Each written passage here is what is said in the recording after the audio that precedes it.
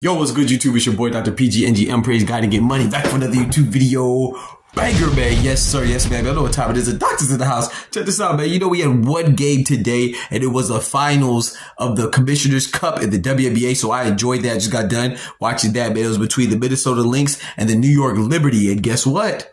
We had a shocker. Well, not really a shocker because they're both good teams. And Minnesota Lynx was on I think prior to this, they were on a 6-game streak. So it's not really a shocker. It was a great game. But we had the Minnesota Lynx defeat the New York Liberty in a highly competitive, great game, you know? And it's funny because, like I said, the Lynx, it was a great game. This was the Lynx' first appearance, and they become the new Commissioner's Cup champion with a score of 94-89. So it was a great game. You know what I'm saying? The reigning MVP, Breanna Stewart, did not let us down, and neither did the sniper, Sabrina Ionescu. You know, they led their team, the Liberty, with double-doubles. They both had double-doubles, you know, 24 points, 11 rebounds, and 23 points, and 10 rebounds, respectively, between the two of them. But it just wasn't enough, you know. The Lynx, they had a full team effort, and the Liberty actually led at half, but then the Lynx, it's like they went to the locker room and made adjustments, and they came back swinging. Get him up, let him get up, let him get up, let him get up.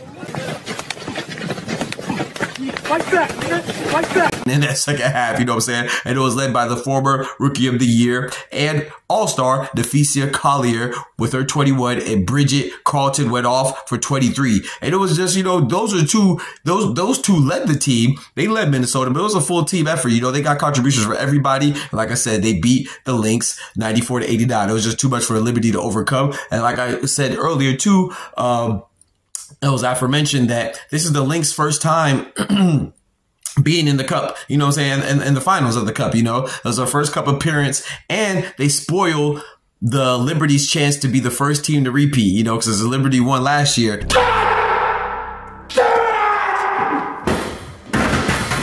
So with that, coincidentally, this is the 4th Commissioner's Cup in WNBA history, and it produced the 4th different team to win. So that just demonstrates league parity in the WNBA. You always want to see teams on a somewhat even playing field, and not just one or two teams being heavily dominant. You know, we want to see league parity, and that's what that demonstrates right there. So Napheesa Collier, she wins the Finals Cup.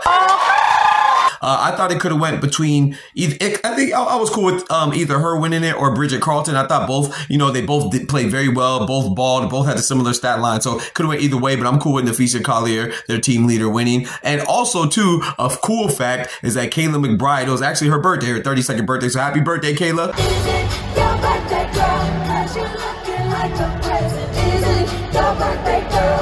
Let's celebrate it. Hey, get it, you know what I'm saying? And she won the Finals Cup on her birthday. So that was dope, you know, that's a dope little tidbit. In addition to the winning the cup, you know, it comes with that cha-ching, that Monday, that moolah, okay, you know what I'm talking about? So they won some extra bonus money for them, all the players, and then they actually win money to go towards their favorite charity as well. So that's always dope. That's always dope. So nice job to the ladies on the Minnesota Lynx, the coaching staff, everybody. Shout out to the New York Liberty as well. They played their behinds off. But, you know, tonight is the Minnesota Lynx night, and led by the Finals MVP, Napheesa Collier, and Bridget Carlton's contribution. So y'all be easy. Take care of yourselves. Remember, with God, we can do anything. Without God, we are nothing. That's it for the WNBA Commissioner's Cup recap. The doctor's out. Peace.